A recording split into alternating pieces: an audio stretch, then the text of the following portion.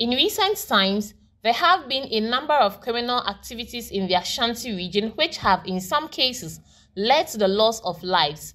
This has been a major concern for persons living in the region, as they have called on authorities to do whatever it takes to improve the security situation.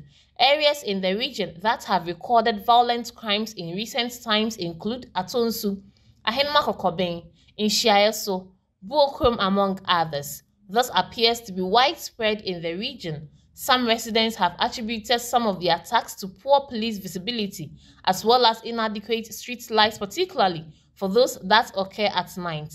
Areas such as Amakum, Susanso, Asokwa, Ahojo, Inshiaeso, Dakojom, and Loga Junction to Sawaba Junction through to the airport runabout stretch have non-functional street lights. Despite numerous appeals for the lights to be fixed, many street lights are still not functioning.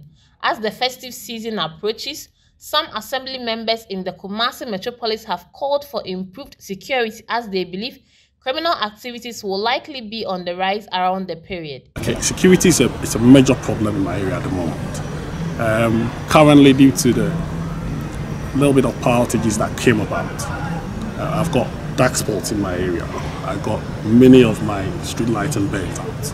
So there are many dark spots in the area. So it's a major challenge now. This is the time, it's the bumper harvest of criminals. You know, during Christmas, this is the time they try to engage in their things to be able to sustain their activities.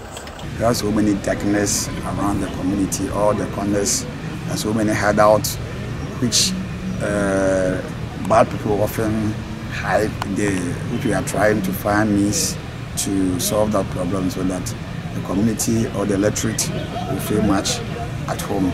These are some of the challenges that I'm talking about. The hideout, the darkness, and the other areas you see, it breeds criminals. In a bid to address their concerns, the MCE for KMA, Samuel Pine, has handed over 3,000 boxes of street lights to assembly members in the metropolis. According to him, this will help improve security in the area.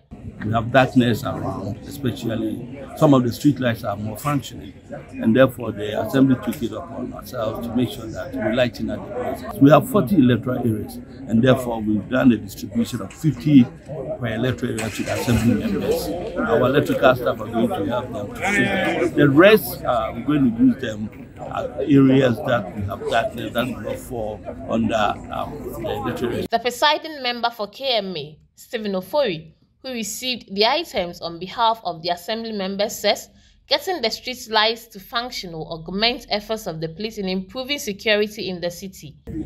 In our last Metro MISEC meeting that we had, the topic was how we can lighten up the whole system for average Kumasi individual to be walking around and see danger coming. Because your first point of security is your own assessment. So it's always prudent to make sure you have a better lighting system so as for individuals and every citizen going around can assess danger coming for him or her to take cover. So this light that we are seeing this morning is coming in to augment that effort by placing all the lights in all the dark places so that in the night it will help to ease that crime that we normally experience. Even the police going around to patrol, we need lights for them to spot criminals, to get them apprehended.